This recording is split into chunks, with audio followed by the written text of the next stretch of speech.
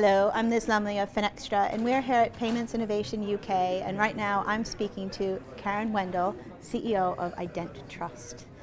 So you spoke on the panel before lunch here, and your company is a lot about identity, and before you spoke, Dave Birch, who's a bit of a provocateur in our industry, he spoke about regulations like KYC and anti-money laundering, which he called pointless regulations, especially in terms of competition and new entrants to the market. Do you agree with that? You know, I love Dave Birch, and I love your categorization of him as a provocateur, because he really does think out of the box, and his point about the, forgive me for repeating the word, but his point about the pointlessness of KYC and AML is driven by the fact that there are some aspects of KYC and AML that, if you're on the receiving end of it, can be really awkward. And they do create, I don't disagree that they do create unnecessary friction, particularly on the consumer side of the house, for people who want to open bank accounts or engage in financial transactions. But, you know, that's sort of like saying that because it is throwing the baby out with the bathwater. It's saying that because it's a difficult process, that there's no validity in it, there's no use in it, there's no benefit to it. The reality is that the way the world works today and the way everybody's interconnected, our financial systems are, as I said in my presentation, they're the bedrock of our civilization. And anybody who gets into those financial systems can, by their very nature, impact everybody else. So could it be sort of what some people call, you know, KYC is using a sledgehammer to crack a nut then? There are some aspects of how people interpret KYC that can be a little bit on the excessive side. So let me give you a couple of examples. Different people interpret the requirements for KYC differently. And one of the ironies of the KYC environment and of Know Your Customer in general is that the laws themselves are actually not onerous. It's the way they get interpreted by the banks that makes them onerous. Mm-hmm. And so in going out and railing against KYC, it's not Know Your Customer that is fundamentally at fault. It's how banks have chosen to implement it. Okay. So I'll give you a very specific example.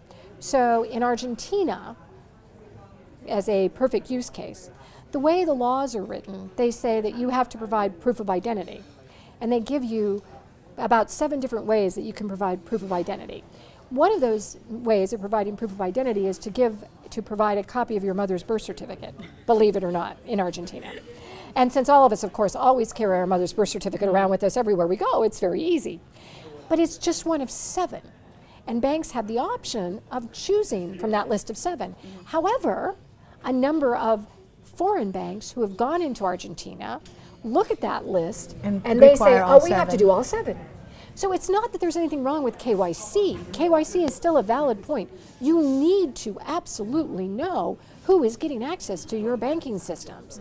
The fundamental underpinnings of all these systems is at risk because you could have bad actors getting into these systems and doing things that you have no visibility into. So I believe that the problem with KYC isn't the premise of KYC. It's the implementation of how different people interpret KYC. And that's where regulators can help. Okay. Because regulators can, once they've gotten the feedback in terms of how all this works, they can go back to their original laws and then the associated regulations that come with that, and they can be smarter about how they tell people to interpret them. So I don't think KYC is crap at all. I think it's the interpretations can be problematic. Do you think it's probable that regulators are going to be smarter? I think that I have an aspirational view of the world, Liz, which is that I believe that eventually systems improve themselves. And I think one of the things that we have learned since the financial crisis and through all of the things that have been happening, all of the breaches in security, all of the losses that came as a result of the financial crisis, as a result of the mortgage crisis, all the things that we're seeing with the high-profile hacks like Target, I think what's going to start happening is more and more people are going to be saying, look, we can't count on companies to self-regulate. We can't count on all of the banks to be able to cover every base that they think they have to cover. We can't count on consumers to do these things. We need to provide them with some guidance. And we need to be smarter about the guidance we're providing to them. So I think that there is going to be an evolutionary process. It may not happen overnight. It may take 3 to 5 years.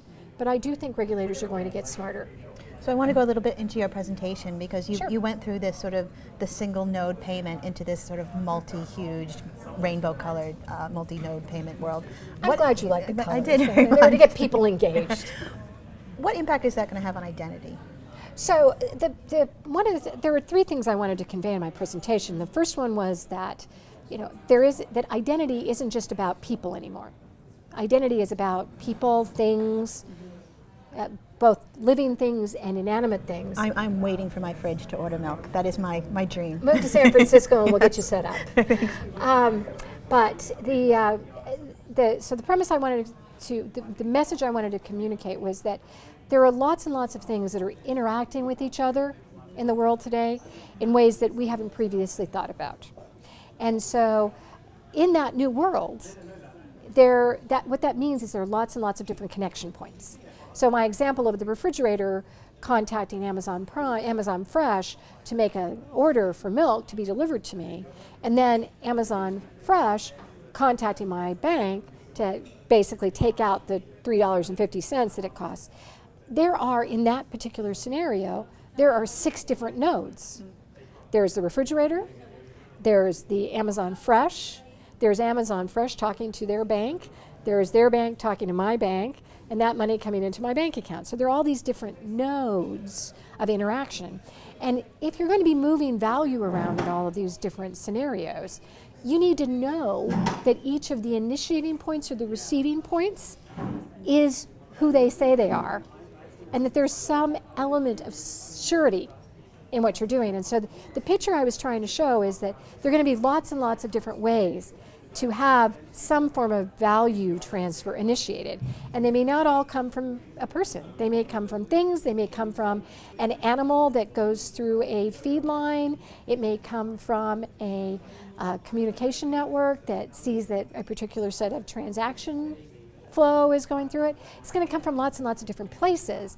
And so what that means is that everything that's connecting into everything else needs to know that it's connecting to the right person or thing or network or server and not to the wrong one. And so net is the world we're in is a multi-connection, multi-level, complex, convoluted, ever-changing world where connections are being made and lost constantly.